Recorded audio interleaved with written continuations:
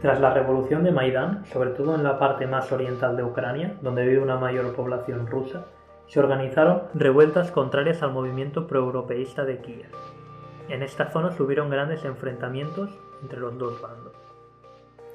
Mientras el ejército ucraniano y los grupos de autodefensa locales mantuvieron la mayor parte de las ciudades bajo control ucraniano, la península de Crimea declaró su independencia de Ucrania mediante referéndum y al poco tiempo se integró a la Federación Rusa de facto, hasta nuestros días. En el Donbass la situación fue más complicada. En 2014 empezó un conflicto armado por el control de las autoproclamadas repúblicas, la República Popular de Donetsk y la República Popular de Lugansk, conflicto que sigue a día de hoy.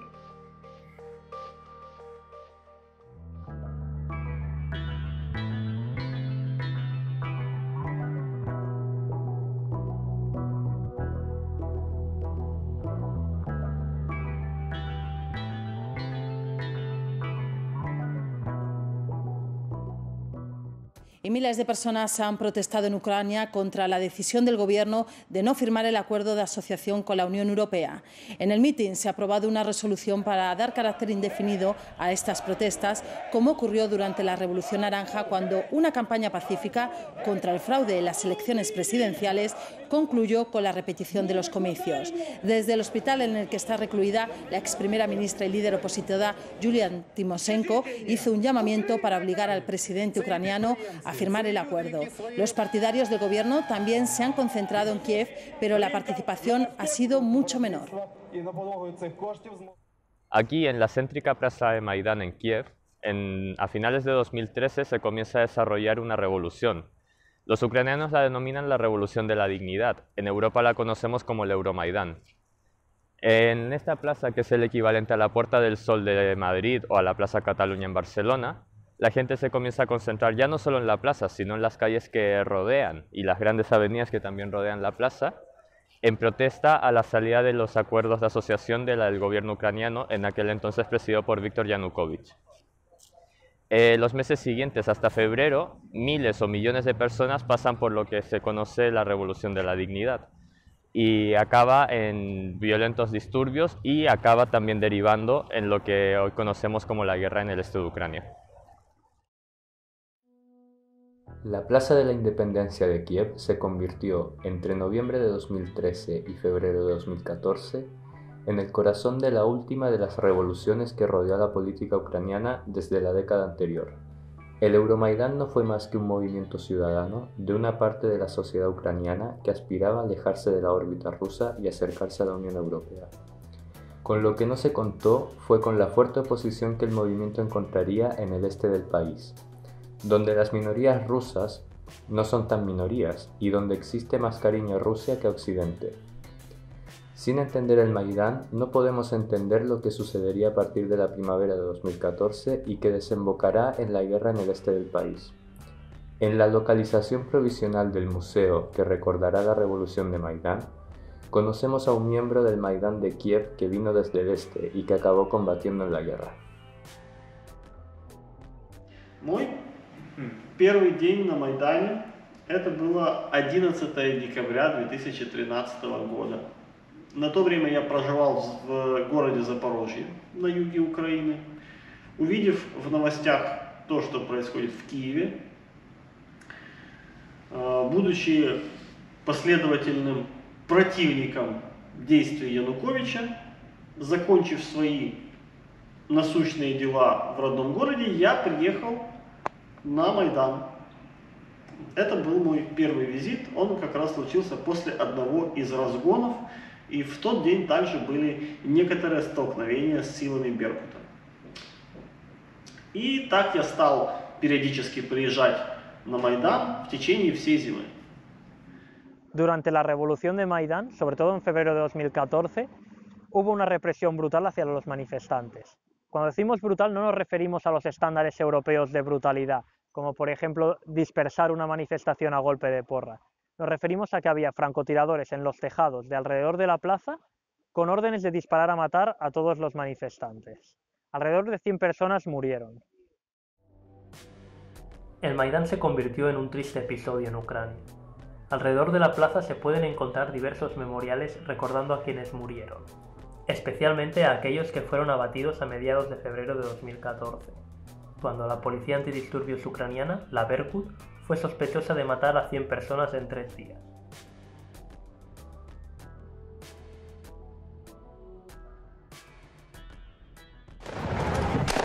Primera hora de la mañana en Kiev. Es la policía antidisturbios ucraniana tratando de conseguir el control de un puente que da acceso a la plaza Maidán y donde los manifestantes que responden con cócteles Molotov han levantado una gran barricada. Los agentes aseguran que han sido atacados por francotiradores escondidos en lo alto de varios edificios. Por eso rompen la tregua que ha durado solo unas horas. Pronto se produce el caos con intercambio de disparos de uno y otro lado y donde escudos primitivos o de metal son la única forma de resguardarse, pero no siempre funcionan. La ruptura de la tregua y la participación, esta vez de francotiradores de la policía, desata la violencia y las llamadas tropas de autodefensa, armadas con porras y bates de béisbol, se enfrentan a los policías, que deciden dar marcha atrás para salvar la vida. Horas después, la tranquilidad no ha llegado a la plaza, que parece estar fuera de control. Los manifestantes se preparan, ya han levantado una nueva barricada y no están dispuestos a marcharse. Одним из наиболее ярких впечатлений было это то, когда я увидел на улице Грушевского, я стоял на холме, приблизительно вот здесь, в этом месте, и я увидел, как люди в форме милиции стреляют в граждан Украины, в протестующих из ружей. Я был просто шокирован. В последующие дни они стреляли в том числе и в меня, когда пытались прорваться через баррикаду и разогнать Майдан. Это вот такое одно из наиболее ярких воспоминаний. Maidán se había radicalizado. De hecho, el edificio en el que estamos junto al excombatiente, la Casa de los Sindicatos de Ucrania, fue incendiado por los manifestantes y grupos radicales emergieron para combatir a la policía e ir a la casa del expresidente Yanukóvich. Сам киевлянин, и нам, когда был Майдан,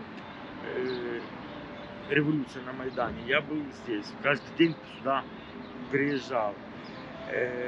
Тут собралось очень много людей. Полиция, приехала полиция, начала всех бить, студентов.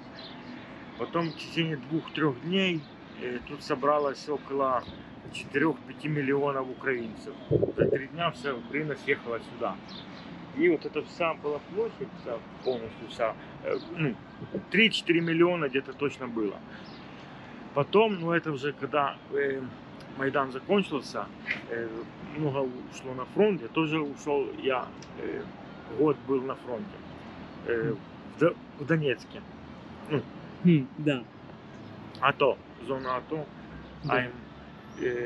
Но потом мы узнали, что 50 человек, 50 русских снайперов приехали, они выкупили в Украине весь верхний этаж и заселились там. Потом они разошлись по городу. Двое лежало там на крыше. Да. На том здании было двое, именно на крыше. Отель Украина, 10 человек. На том здании один. И вот это по всем крышам все было в снайперах. И они выбирали, ну, скажем так, главных с толпы и стреляли там в руку, в ногу и все. А потом же пошли мы наверх все. И меня спасло третье дерево, там после Украины, когда поворот Украина, и третье дерево идет. Меня оно спасло. Пуля пролетела возле уха вот так. И я спасся. А потом, когда Майдан закончился, я пошел готов воевать. Y все. 8 años después del Maidán y sus efectos en la vida de los ucranianos, ¿cómo lo perciben los jóvenes del país, quienes no pudieron participar directamente en esa época? When Maidan has happened, I was 14 years old, but I also visited this place because I live in Kiev all my life, and this I think in present history Ukrainian is the most important moment, and because Maidan changed minds, the Ukrainian, and changed political life. Well, I was 11 by the time Euromaidán happened, and I lived in Crimea at the time. We seen the news, like it's in everyone's Ukrainian heart. It's a big tragedy and something to be proud of Ukrainian people. Как видел Евромайдан революции? Я не участвовала, я за границей была в это время. И так, стараюсь не принимать участие в таких мероприятиях. Да. На выборы хожу регулярно, постоянно. Делаю свой выбор на выборах. И как ты жил Евромайдан революции? Мне было 7 years. I see only television. Я там не был. Да.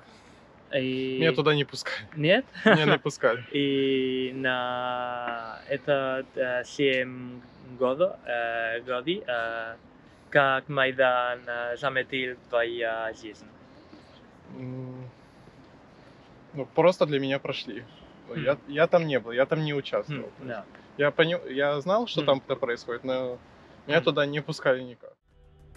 Seguramente nadie pensaba que el Maidán desembocaría en una especie de guerra civil de guerrillas.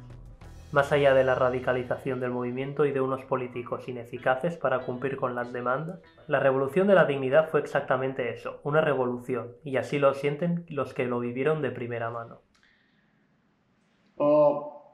Майдан – это невероятное ощущение, которое довольно сложно передать словами. Это можно только прочувствовать.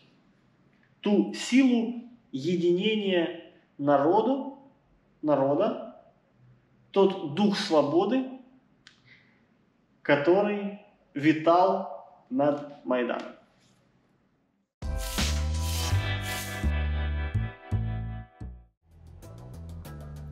En el Museo de Historia Militar de Ucrania, un trabajador nos explica cómo se desarrollaron los movimientos independentistas en la primavera de 2014. Оккупации Крыма после незаконного референдума, который происходил весной 2014 года, у нас главная такая горячая точка началась на востоке Украины, именно в Донецкой и Луганской областях. И в многих городах, Мариуполь, Бахмут, бывший Артемовск, вот, Луганск, Донецк, Горловка, Авдеевка и так далее, там начинается сепаратистское движение, которое вот, как бы спонсировалось, в принципе, за большим счетом Российской Федерацией. И уже 14 апреля 2014 года в Украине начинается антитеррористическая операция по обезвреживанию, по деоккупации вот этих захваченных территорий на востоке.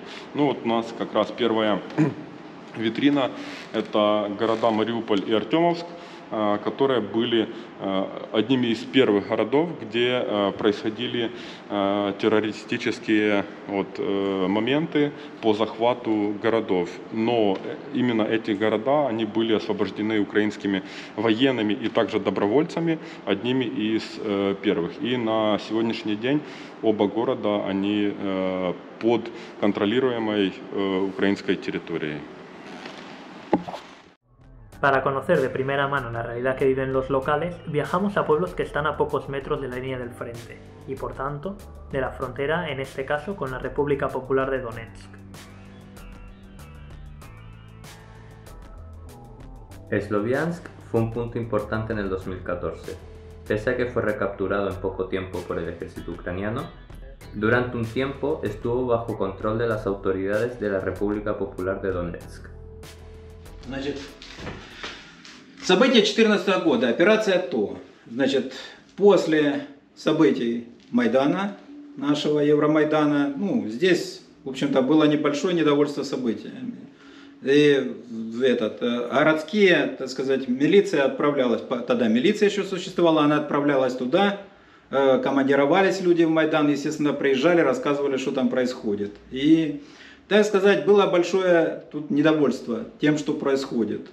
И создалась значительная здесь прослойка людей, местных, до 500 человек местных, так называемых, которые что-то формировали типа отрядов защиты.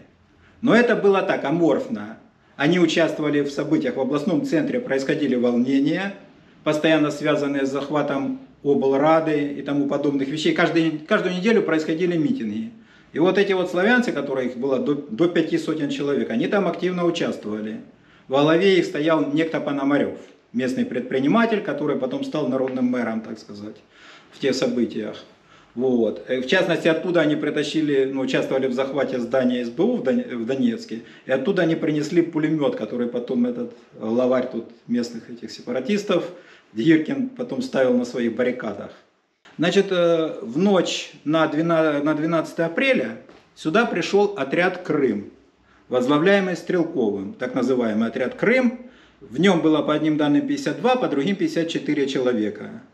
Значит, он создал его частью из крымчан, частью из этих сотрудников Беркута, которых, так сказать, не смирились с тем, что их ставили на колени в свое время, всячески унижали и тому подобная вещь. Ну, понимаете, были бы эксцессы всего этого дела. И вот те, кто остался, так сказать, проигравшие там, они влились в этот отряд, потому что их было достаточно много. Я видел самых с эмблемами Беркута, крымского Беркута, потом спрашивал, были это, по-моему, из Тернополя, там и говорили, что из Ивано-Франковска, ну вот западных областей, эти были люди. Значит, они прибыли сюда в ночь, Утром все сотрудники, практически весь состав патрульно-постовой службы Славянска уехал, это были выходные дни, и ожидались большие митинги в Донецке, он уехал на усиление в Донецк, был остановлен там под Донецком, и практически город остался без полицейских сил. Вот. И в этот момент, значит, утром, там, где в нашем городском отделе оставались только дежурные, вот он был, собственно, без особого сопротивления захвачен. Ну, он такой, так сказать, решительный человек. Почему он выбрал Славянск? Вот он, объясняет он по-разному, что типа Славянск узел дорог. Понимаете, с точки зрения, если бы это был какой-то там спецназ, и с точки зрения военного планирования, перспективнее был бы захват Бахмута, Артемовска. Почему? В Артемовске находилась военная база с большим количеством техники. при небольшом количестве солдат, охраняющих. Понимаете, там танки, там все системы, там все было. И там же был рядом, вот под Артемовском, шахты со стратегическими запасами стрелкового вооружения и всяких таких вещей, которые там охранял тоже достаточно небольшой спецназ. То есть, если бы эта операция, ну так, была бы запланирована там военными, то перспективнее для развертывания чего-то такого большого был бы захват этого. Но он мотивирует, что ему сказали, что в Славянске большое количество людей, которые его поддержат, и он пришел сюда. En Marinka hablamos con Nicolai y Antonina, dos de los residentes que todavía quedan en el pueblo. Первые дни, да помню, ну тогда же еще как-то оно нам не доставалось, где-то там воюют, а к нам еще не, а потом уже и у нас начались. Когда у нас началось, помните, расскажите, как у нас война в Маринке, как началась, где вы были?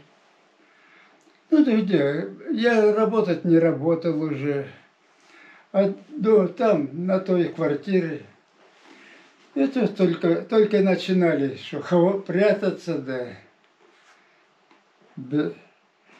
без толку. Ну, меня как-то меня особо не волновало. Думаю, там убьет. Ну а что сделаешь? Уже переживай, не переживай, а толку не будет. Он, то я по Ленина, а он через это, на следующей улице, как раз дом почти около дома. И мы вместе пчел держали с ним. И вот пасека была за 5 километров сюда. И тут пост стоял на дороге. А я объезжал вокруг. Это мне намного дальше, километров на 6 дальше. Так я зато спокойный. Там не отравили, а тут останавливают, отравливают. И вот он в последнее время остался тут. Щось я не дуже помню. Даже ми не думали, що буде така війна. Not really, but I clearly remember that we didn't expect that this war would happen. Не думали. Спочатку ото трохи потолька постріляли, думаємо, це так, це просто так. А воно туди далі хуже і хуже, і хуже, і хуже, а зараз взагалі стріляють.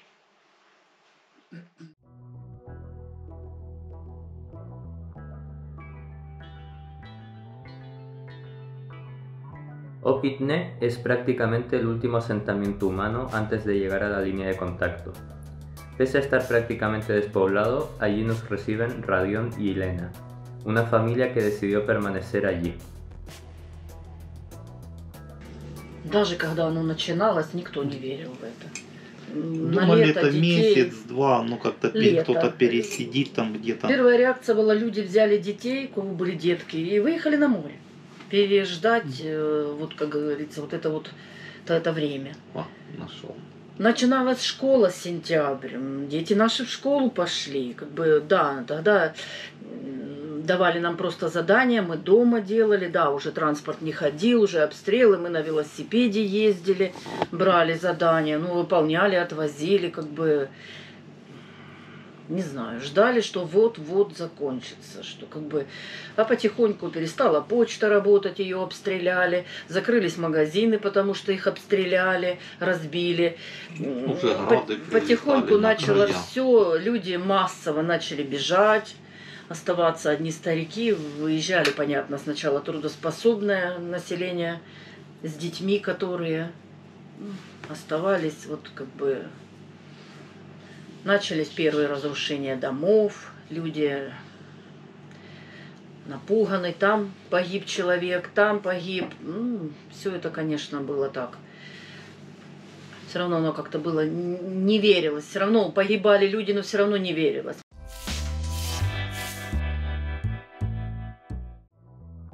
En Kiev hablamos con Alexander Blasenko, responsable de medios del Comité Internacional de la Cruz Roja en Ucrania, para conocer la labor de esta organización y cómo es el día a día de algunas familias en la zona del Donbass. We reopened our mission here in April of 2014. And as for now, we have more than 600 employees, both in GCA side and GCA side. We call it just government control area GCA and non-government control area NGCA. So this abbreviation is very helpful not to repeat this long name. We have now offices, our head office in Kiev, but we also have sub-delegations in Mariupol, Severodonetsk and Slaviansk. This is government control area, and Donetsk, Lugansk, non-government control area. And we are supporting people living in either side of the contact line. Our support, I believe, is huge because, of course, our main support is assistance to people living there, and this is, first of all, providing them with our hygiene and food parcels. Before the previous year, we distributed them in very vulnerable locations where very few people left, mostly elderly people, and we moved to more financial support of people and maybe some small businesses just to revive this economy of this region, of these small localities near the contact line. Also, we supported many people in Donbass localities with building materials. So, assisting them in rehabilitation of their houses. It's very inhabited area, so about 1 million people somehow affected by this conflict. At least more than 800,000 faces during this conflict. One on another moment shortage of water supply. So we're working of donating them rehabilitation materials for their private houses and also multi-story buildings, and as well we are assisting water supply companies with materials, with chemicals, with tubes, repairment materials. So we try to help them to repair and keep safe their water pipeline, because water supply is crucial. It's not like somewhere in Africa where we can donate just bottles of water to bring them, because we have like 1,000 people or some tens of thousands people. Here we are speaking about hundreds of thousands of people. So no one can donate this personal water. At least 3 liters per day each person needs just for drinking and also for some other things. And also very many other things. Yes, we're supporting small businesses. We're trying people to start their businesses, to move to the life which they had before this conflict started. And also we try to, for example, if we help people with the rehabilitation of houses, we try to hire people who do this rehabilitation work, which are living in this locality, just to make this money like circulate in this community, to better situation in this community. Of course, we can speak about many things. It's safety schools, it's mine risk, it's some educational programs about mine risk, because Donbass is one of the most mine-contaminated area in the world. De vuelta en el Museo de Historia Militar de Ucrania, nuestro guía nos explica la actualidad del conflicto por parte del lado ucraniano. Возле Министерства обороны Украины, оно находится недалеко от железнодорожного вокзала. У нас есть помещение, так званая зала памяти, и там находится книга вот такая. Это первый вариант, потому что зал памяти был открыт 14 октября 2018 года на Покрову, на День защитника Украины.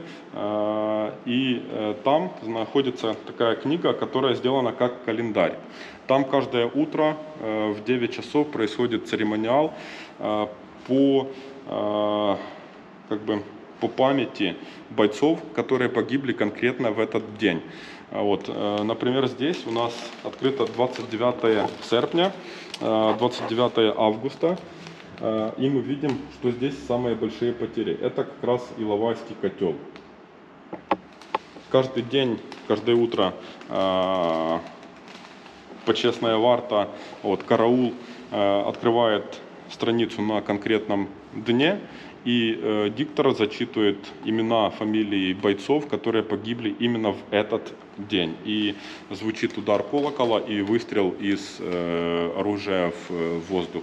То есть каждый день Украина скорбит, помнит про бойцов, погибших в конкретный день.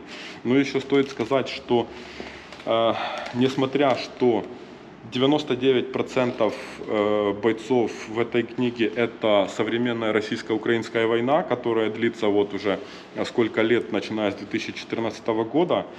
Здесь находится также 41 имя украинских миротворцев, которые погибли также в боевых действиях, начиная с 1992 года. Вот украинские войска, они были и есть участниками разных миротворческих операций в таких странах, как бывшая Югославия, там, например, сейчас в Kosovo, Афганистан, Ирак, некоторые страны африканского континента.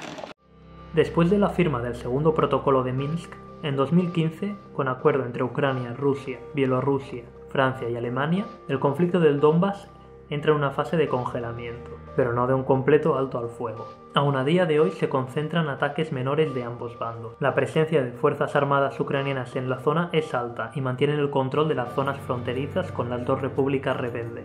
Un ejército que era bastante menguante al inicio de la guerra y que hoy cuenta con muchísimos alistados y grupos de voluntarios que han sido cuestionados por su ideología ultranacionalista en algunos casos. Сейчас ситуация такая, что в большей мере позиционная война, потому что как украинская сторона, так и террористы закрепились на конкретных территориях. Вот. Но существует перемирие, которое, ну так себе перемирие, потому что украинская сторона не ведет обстрелы вот, по позициям даже террористов. Украинская сторона отвечает только на обстрелы бандитов на востоке Украины. И эти обстрелы, они происходят, к сожалению, каждый день. Каждый день мы слышим информацию, что на той или на той позиции вдоль этой линии происходят обстрелы со стороны террористов. Это и стрелковое оружие, это автоматы, там, пулеметы, и также крупнокалиберное оружие, вот, пушки, там, иногда артиллерия, минометы, гранатометы и такого плана. На эти действия, конечно, украинские военные отвечают, и как бы это все адекватно, потому что не отвечать на огонь на своей же территории по своим позициям, это тоже как бы неправильно. Прогнозы, которые можно дать, то никто не может прогнозировать, как это все решить. Так что на сегодня вот такая ситуация.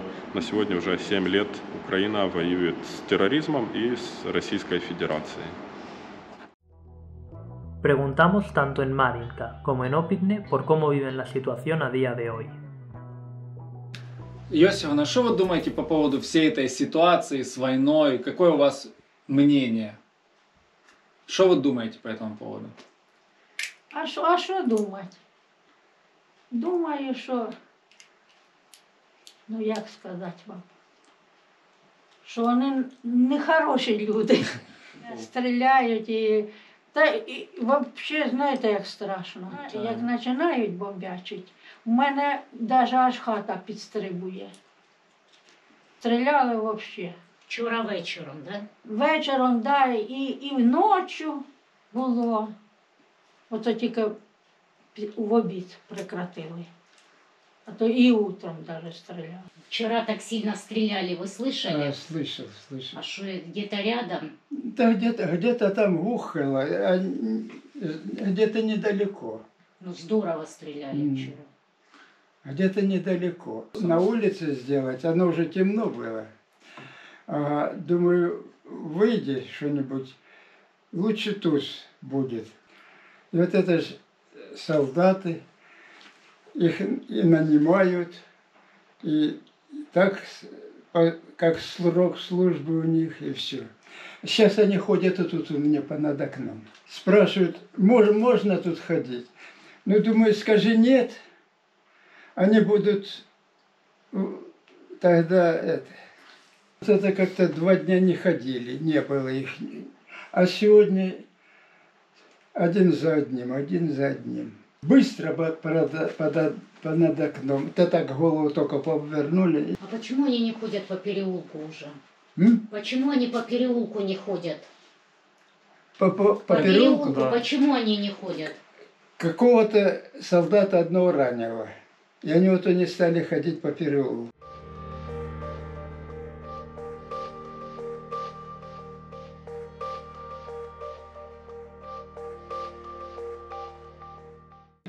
Сейчас, наверное, даже как-то, наверное, страшнее, что ли. 15-й год, оно как-то... Мы даже не понимали, что как... Оно все было вот монотонно. И вот, я не знаю, какое-то такое натяжение, накал такой вот внутренний, как бы выжить. И как бы мы учились выживать. Мы учились, как прятаться, как высчитывали, вот сколько там взорвался снаряд. А, вот там секунд столько у нас есть. Добежать куда-то, спрятаться. Это сейчас уже оно все отодвинулось, забылось. Уже и когда вот сейчас началось лететь, как бы, ну, наверное, как вот, ну, заново этот шок. И... Это было такое, что начался обстрел, вот иду, хотя, по-моему, не было. Я в гараже аж сел на пол. Оно перекрестный как пошел совсем. Я стоял только хлысть на задницу, блин, и сижу. Что будет, то и будет. Непонятно откуда, блин, свист. Ну, это же тогда, 16-й. Ну да. Было у нас тогда, когда Харюкова, дядя Коля, после инсульта, и мы ходили его кормить. И у меня футболка такая была оранжевая с черным полосатая. У меня тут бабушка Маша осталась кашу варить для поросят, а я ж понесла его покушать.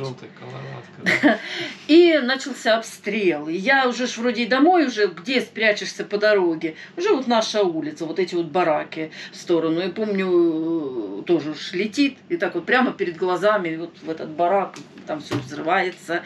И это самое, ну, жутко, конечно. И БМПшки начали шмотаться, и в эти кусты, куда спрячешься, и откуда ты знаешь, куда следующее. То есть все равно тянет домой. Кажется, вот что дома, крыша, спрячешься. Sometimes it could be very problematic to cross the contact line, especially now in the times of COVID restrictions, when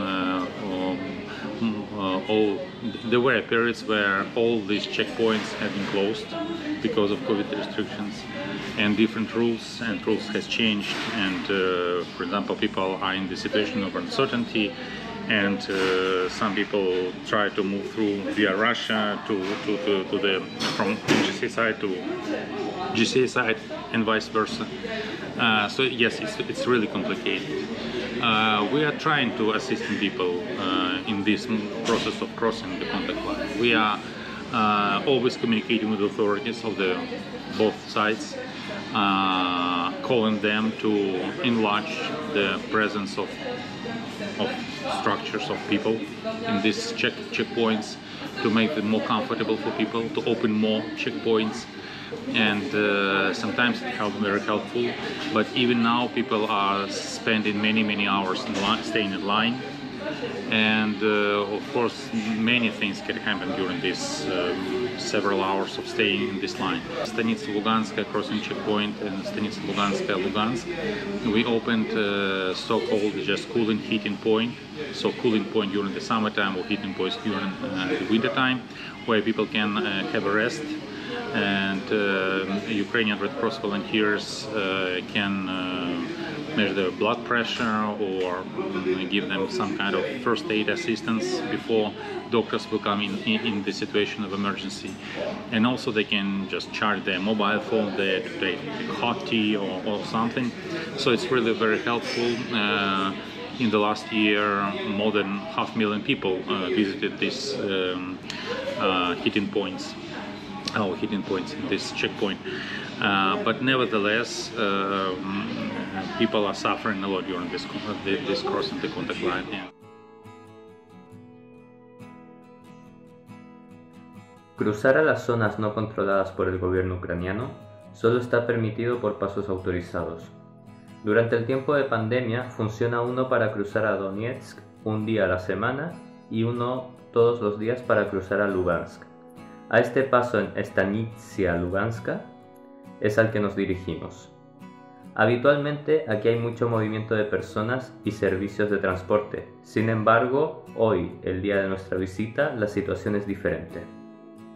Parece que en la zona de Lugansk ha habido un corte de electricidad y no funciona nada, y parece, por la gente con la que hemos podido hablar y los guardias de la zona, parece que desde la zona de Lugansk no dejan entrar ni salir a nadie. Actualmente, al ser este el único paso que funciona hoy en día, la zona de Lugansk está totalmente bloqueada de entrar y salir al exterior.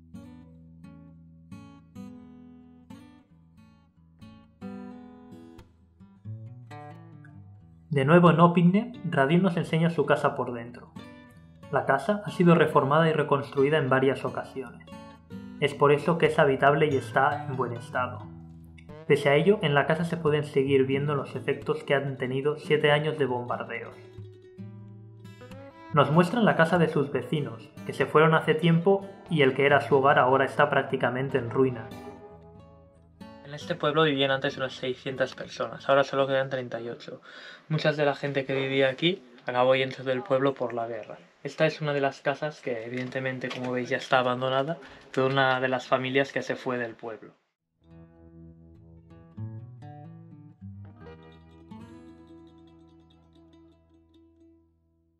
Como veis, esta gente prácticamente, la gente que vivía aquí, se fue dejándolo todo prácticamente aquí en la casa. Evidentemente, con el paso de los bombardeos y de los disparos de la guerra, todo se ha ido quedando un poco en ruinas, pero como veis, aquí estaba el dormitorio de la familia que vivía aquí.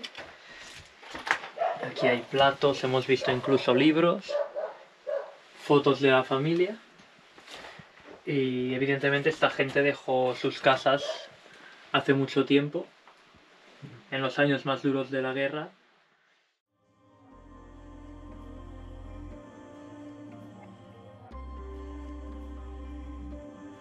La casa vecina, ya abandonada, muestra no solo el evidente deterioro fruto del tiempo y las duras condiciones climáticas, sino que por el estado de los muebles y la disposición de los elementos en la casa, esta también muestra la rapidez con que sus antiguos inquilinos tuvieron que irse.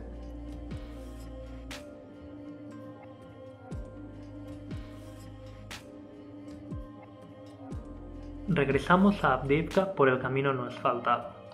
Al llegar al pueblo vemos un cartel advirtiendo de la contaminación de minas que hay en el campo junto al camino. Avdiivka es el último pueblo de tamaño considerable bajo el control ucraniano. Ahí acaba la antigua línea de tren hacia Donetsk. El edificio que se ve tiene un gran valor simbólico. Se podría decir que es el último edificio antes de llegar a Donetsk y ha sido gravemente dañado por los constantes bombardeos que sufre el pueblo.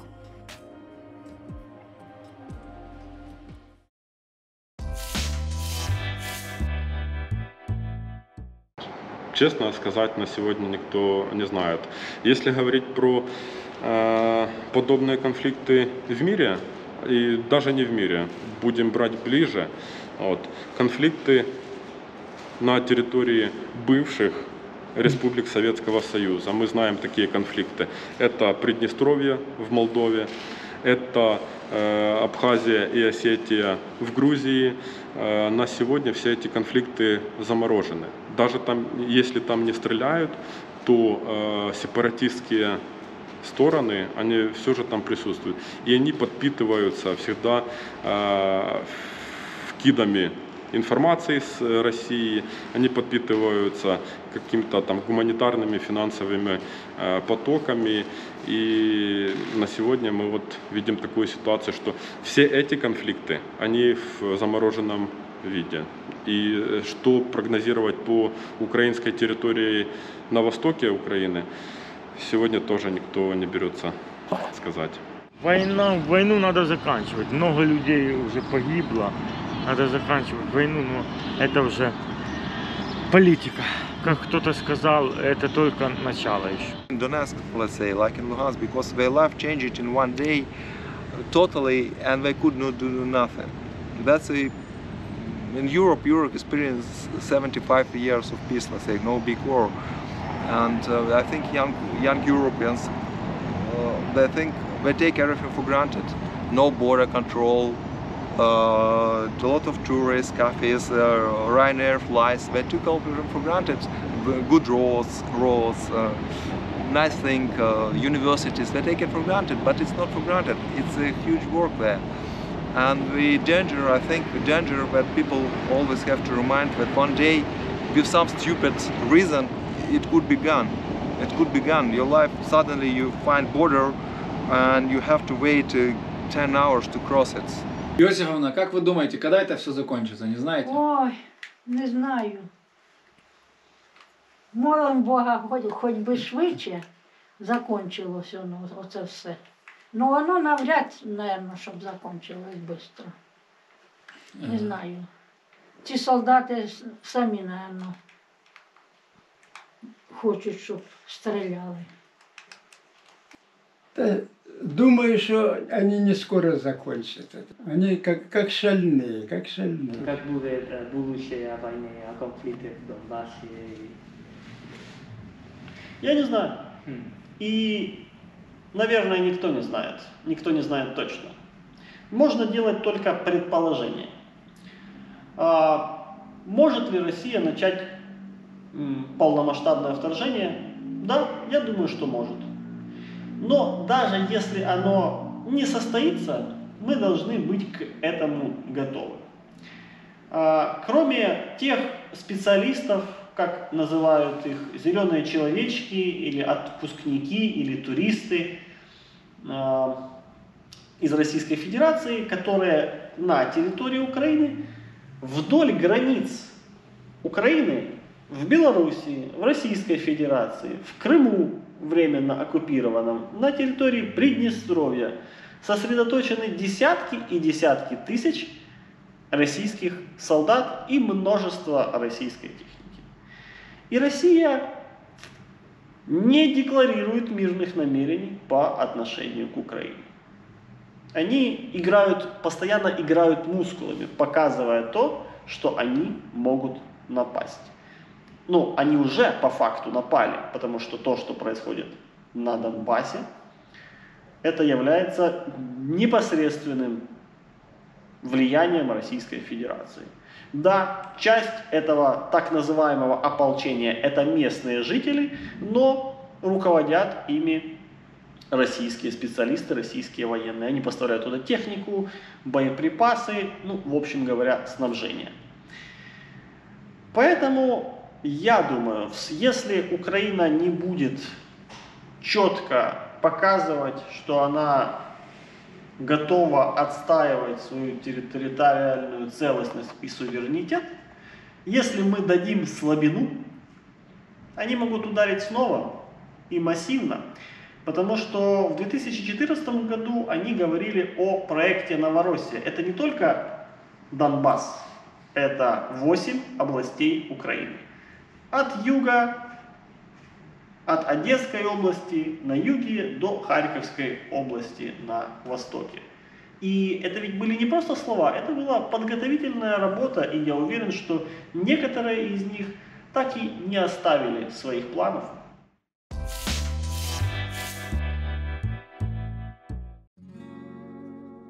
En las áreas cercanas al conflicto nos ha llamado la atención la ausencia de gente de nuestra edad, es decir, entre 20 y 30 años. Sí que hemos visto familias con niños pequeños, pero sobre todo ahí vive gente mayor. Por eso la mayoría de testigos en este reportaje son gente en esa franja de edad.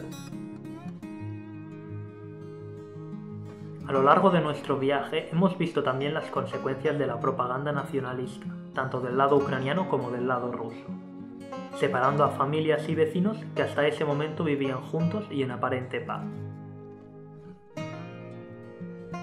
Fiel a sus valores, la Unión Europea debería tener una posición fuerte, independiente y mediadora en este conflicto. No basta con ayudas a las infraestructuras, como hemos podido ver durante nuestro viaje, sino que en el contexto actual podría ser la fuerza mediadora entre Rusia y Estados Unidos, como ya sucedió en los acuerdos de Minsk en 2015.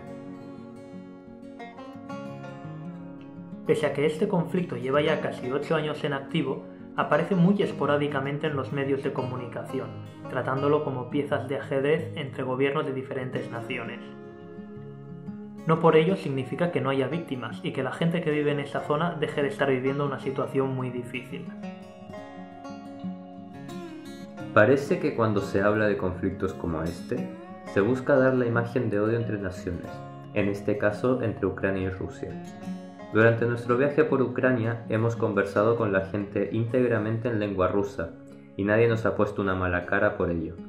La realidad es que, en la mayoría de la gente común, las inquietudes son muy diferentes. La más importante es que se acabe el conflicto.